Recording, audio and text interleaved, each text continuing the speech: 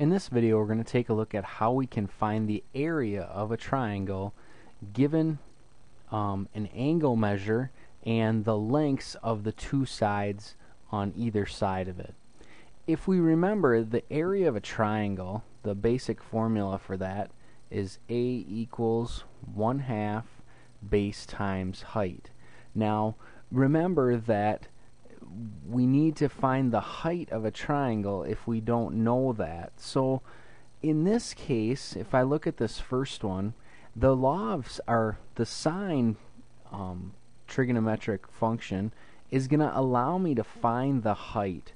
So what I'm going to do is alter my formula that I have for the area of a triangle to include the sine, because then what it's going to happen is it's going to find the height for me built right into the formula there. And if we look at this one, notice how the height would come down right here, and I know that angle and this side. So if I had a height coming down right here, let me just draw a dotted line to show how that would happen, and this would be a right triangle, then I would have this side, which is the opposite side.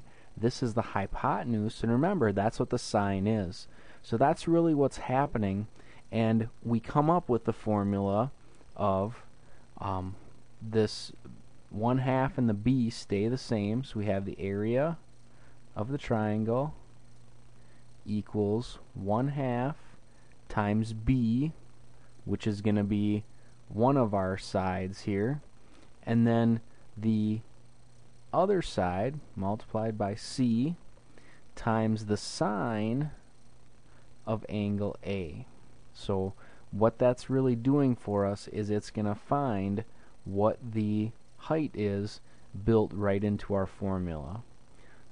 And then it finds the area of the triangle, just like we know how to do. So let's take a look at this first one here.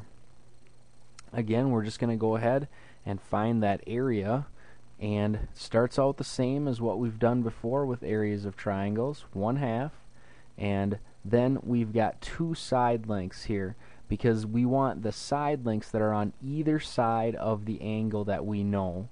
That's the only way I can use this formula, is if I know an angle and I know the side lengths on either side of that angle.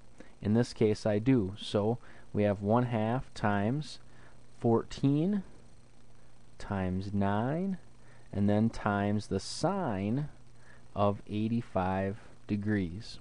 Okay, so then let's go ahead and just do this multiplication here. 1/2 times 14 would be 7, times 9 would be 63.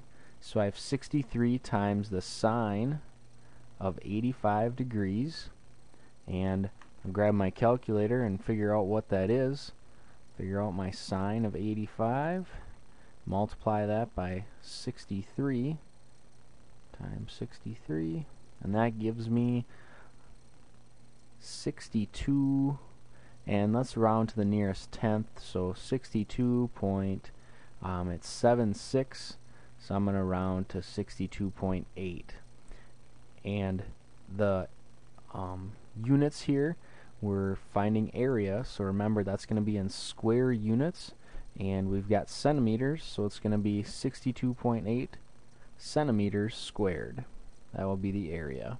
Let's take a look at this one.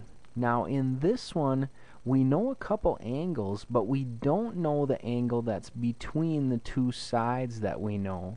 So the first thing I need to do is find what that angle is.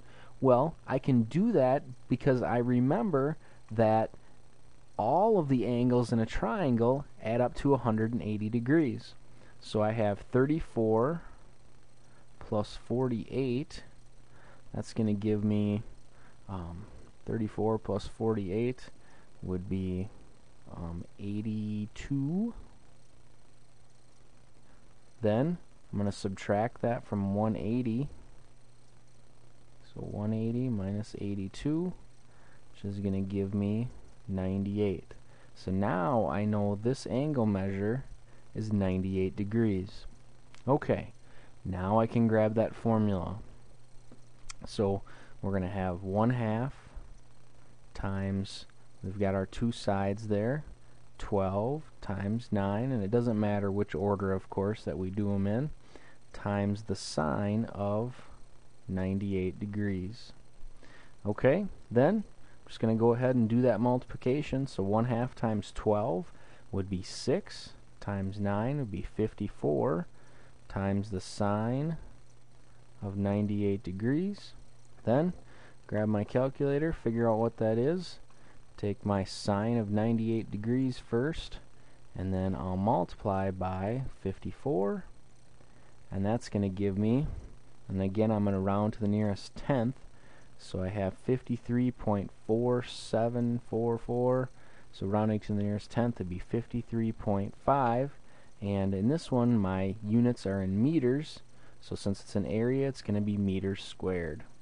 Alright, so finding the area of a triangle using sines, what the formula does for us is it finds the height.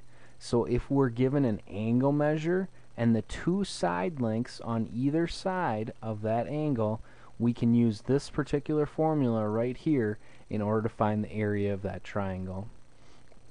Hope this video was helpful. I know you'll do fantastic if you keep working hard on your math. Keep after it.